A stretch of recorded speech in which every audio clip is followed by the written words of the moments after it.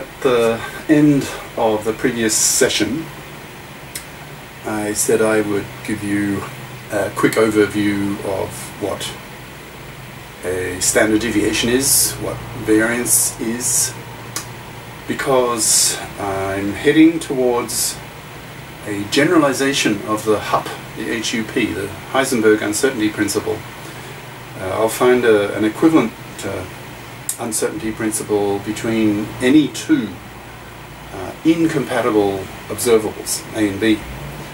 And to do that, it's expressed in the form when the uncertainty, the delta A, delta B, if you like, that delta is defined as a standard deviation, which is a statistical concept. So I'll talk a little bit today, rather quickly, what a standard deviation is and what a variance is, so that if you've not done any statistics, you'll get a quick view. Now, it's pretty easy, just doing it out of a sense of completeness, just in case you haven't done it. Yeah, it's about, even high school, perhaps first year, fresher level stuff. And for the next next three sessions, we'll be concerned with the creation of this generalized Heisenberg uncertainty principle between any two incompatible observables, using, and this HUP, this Heisenberg uncertainty principle, generalized, uses the notion of the commutator. So expect in the final relation that we get in about 3 sessions from now will involve the commutator of A and B, A hat and B hat. All right. Now, the end of this, well, last session, talking a bit about variance, and in the context of GMV, greater male variance, males, like in IQ terms, they have scores, over millions in a population, more spread out. Their variance is larger, and I'll probably use that as the context to explain these technical terms. All right. Well, one other thing. You give me feedback from time to time. I guess things have settled more or less, so the amount of feedback I'm getting is less. But someone gave me quite a good idea that I think I will implement, and that is the suggestion to, on my website, when I list the session ID, like for this one, I suppose it'll be what? Quantum Mechanics 6u, letter U,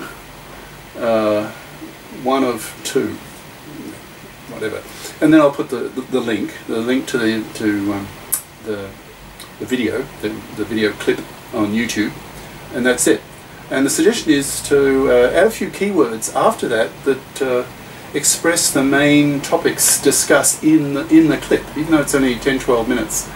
And yeah, I thought that was a good idea. So it'll involve a lot of work, but I think I'll do that. That may be helpful to you, so you can you can choose more readily which clips you want to look at if you're skimming a bit rather than doing it systematically one after the other.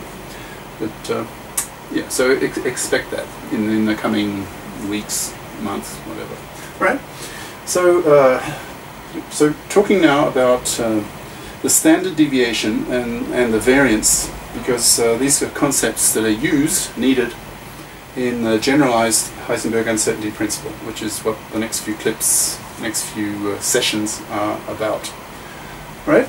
So let's say we have big N scores, for example IQ scores of males and females, and so these are the actual scores, like 100, 110, 150, whatever, right? So these are your scores, and this particular one is the ith one, right? So so you have these N scores, all of them, where I runs from 1 to N, okay? Now, the average, aka, if you're not a native English speaker, aka just means is short for also known as, so an alternative label or word for the same idea. So the average or the mean are the same, they mean the same thing. And this, well, English is ambiguous, but to mean something is to have a meaning, but in this sense the mean is the average. Okay? So by definition you just sum them all and then divide by n. Right? So that's just the average, and often the average of these is written, 3 bars by definition, as x bar. You just put a bar above the x, and that tells you you're talking about the average value of your scores x. Right? Now, okay, so that's the average. Now we need the average to understand the notion of a standard deviation, and AKA again, so also known as the root. That's short for square root, so you're square rooting. So the root mean, so the square root of the average of the square of the deviations.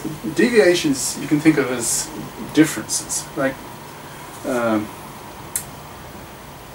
deviation is like how different are you from the average. Like if you're extremely deviant as a person, your behavior is very different from average behavior. But this is in a technical sense.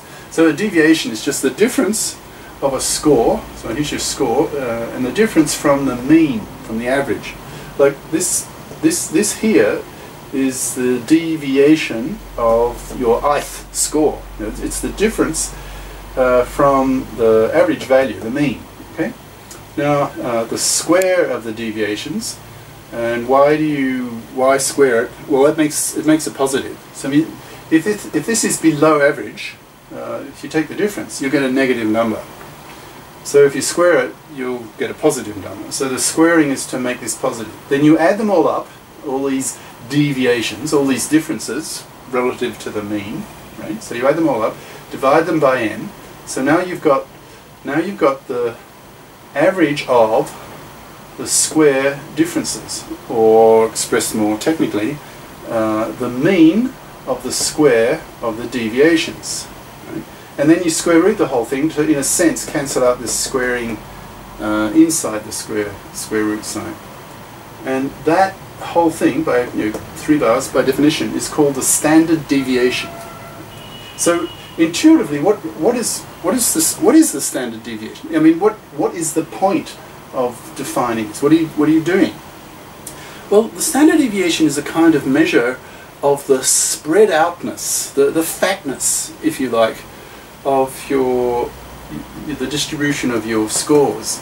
Now, in statistics, in the real world, many scores follow a bell curve distribution. The bell curve is extremely common in nature, and there are famous theorems in statistics, like, well, just throwing this at you, but if you've done some statistics, there's something called the central limit theorem, which proves in many circumstances, many cases, you end up with the bell curve, right? So it's very, very common, and you can justify why it's so common from theories, statistical theory, the central limit theorem, right? So if you think about this, if your scores are very spread out around the average value, around the mean, well, that means these differences, these deviations, become large, right? The more spread out it is, the more different this score is compared to the average, to the mean. So this statistic, as it's called, this value, is a way to measure how spread out your scores are. Okay. Now, if you square the standard deviation, so you get rid of this square root sign, so you're just left with what's inside here.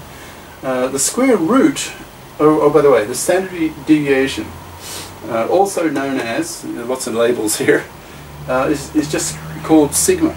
Now, you may have heard in the news, if you follow that sort of thing, the last couple of months at the LHC, the Large Hadron Collider, the world's largest atom smashing machine in Switzerland. They've been talking about 5 sigma one sigma is just one standard deviation.